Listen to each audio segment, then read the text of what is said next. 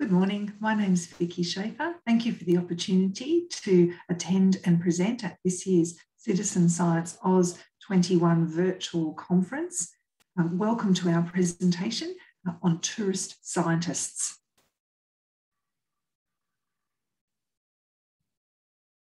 I'd also like to commence by acknowledging the traditional custodians, the Gubbi Gubbi people. I recognise their continuing connection to land, water and community, and pay respects to elders past, present and emerging. So what are the benefits of citizen science? What are the opportunities here? Researching wildlife in terrestrial and marine environments can be quite challenging. Marine environments have a whole nother level of complexity associated with the timing of being able to collect data, such as seasonality around migratory species or weather patterns. It's labour intensive. You can be in remote locations, the changing weather, nice in the morning, more challenging in the afternoon, and the changing species behaviours can really make this quite complex. By engaging locals and potentially visitors to regions, there is an opportunity there to have cost, time and labour efficiencies that will allow for broader scale investigation. If you'd like to use the QR code, it'll take you to a short 2-question survey in forms, and I'm going to use that information that's shared there in the Q&A session associated with this presentation. So feel free to go in and give your comments to the 2 questions that are there. When we think about some of the benefits, we think about scientific discovery, opportunities to make a difference, connection to place, the building of social capital. What other ones can you think of? When we're thinking about designing our citizen science projects, we've got to consider the participant experience. This is the understudied component of citizen science research. We need to understand more about the motivation of people, what commitment levels they have, and what does that commitment mean? What skills, knowledge, abilities do they bring to the project? What are their expectations? And what are the expected outcomes or the outcomes that we might not expect that could come from having this broad participation of people within our projects? So a considered approach can reveal these opportunities to increase participants and participation. And one example of that is tourist scientists. This comes under the inclusivity and diversity. So diverse participation and inclusivity are not automatic. We've got to plan for that as well. Traditionally, the production of scientific knowledge is criticised as being a non-inclusive process. Understanding the target market, drawing on different participant groups, helps inform existing levels of diversity, identify potential gaps, and identify ways to increase that inclusivity. Travellers are seeking more immersive experiences. When we travel, we want the opportunity to have some purpose to our travel, to learn something new, whether that's about the place, a species, or ourselves, or our family units. Citizen science can present the opportunity to facilitate that. Diversity in participants and participation can link very effectively to our intended outcomes and reveal outcomes we hadn't yet expected. Tourists are those travelling outside their usual place of residence or their usual environments for serendipitous or intentional participation in collaborative research. And this can generate new knowledge and understanding. So tourists can be engaged in meaningful activities that complement the sorts of things that they're doing whilst they're on holidays. Tourist scientists may undertake single, multiple, intentional, or serendipitous activity. And that's what we also need to consider. That one-off participation may include projects where equipment is supplied, such as binoculars for a species count. Family and youth can collect data within cleanup projects. You might have the opportunity to be in a cleanup project at a beach where you can collect, weigh, and record the plastic debris distribution and abundance in the area of focus. This then can be on-shared with other larger citizen science-based data collection programs. They can be a ranger for a day and collect data as part of that process as well. Conversely, those visiting for several days or weeks may seek progressive participation in unsupervised or semi-supervised activities. This may include tick and flick surveys, online apps, mini training programs that inspire, build confidence, as well as knowledge and skills. Research suggests that a well-aligned learning plan with well-articulated learning goals should measure learning as an outcome.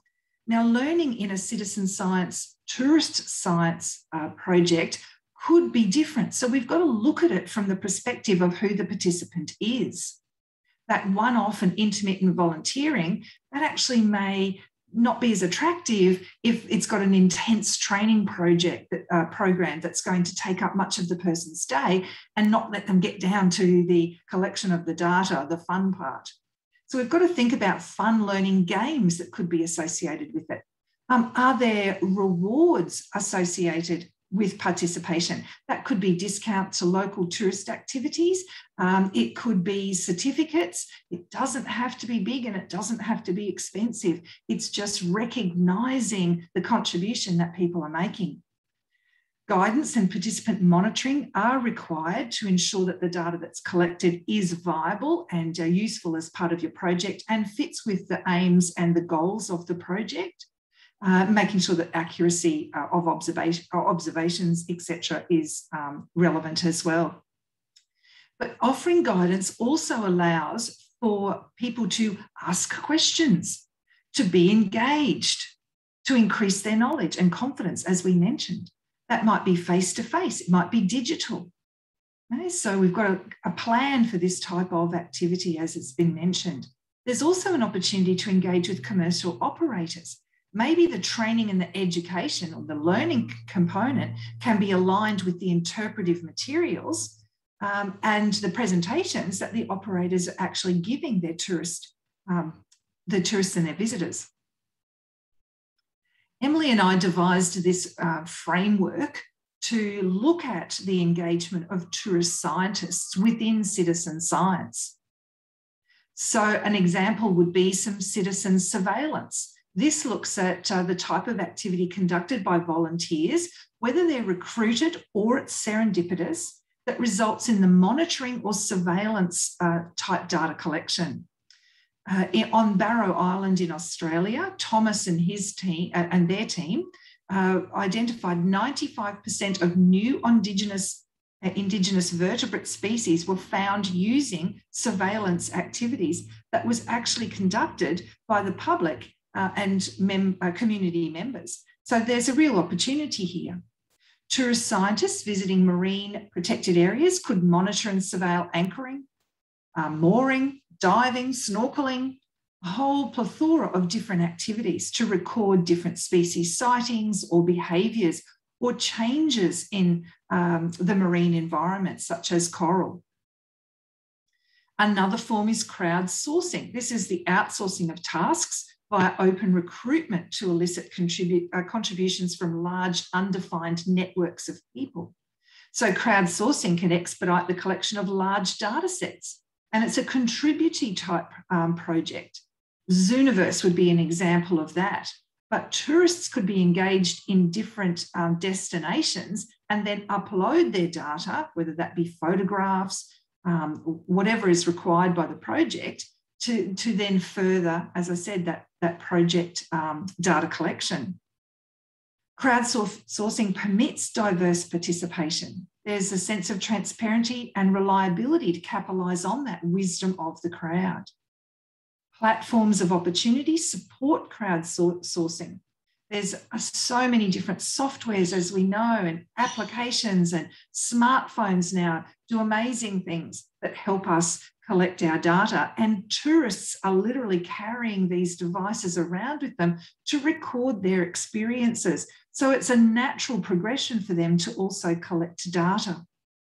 Crowd content is another that also utilises the crowd. Examples of those where citizen science can take photos, as we've mentioned, and upload them. So Coast Snap and Coast Snap Queensland opportunities for tourists to be able to take photos of focal beaches and upload that data to social media. As we mentioned, it's a key activity of tourists. Utilising photos and utilising social media is something that they're engaging with already. Let's see how we can incorporate that into projects to achieve the sorts of outcomes that researchers are seeking. There's a real value to this well beyond the collection of data. I often think that is the case for all citizen science projects. The benefits are well beyond the aims of the initial research project. They can be economic, social, and environmental benefits associated with engaging tourist scientists. It can create a competitive advantage for a destination as well.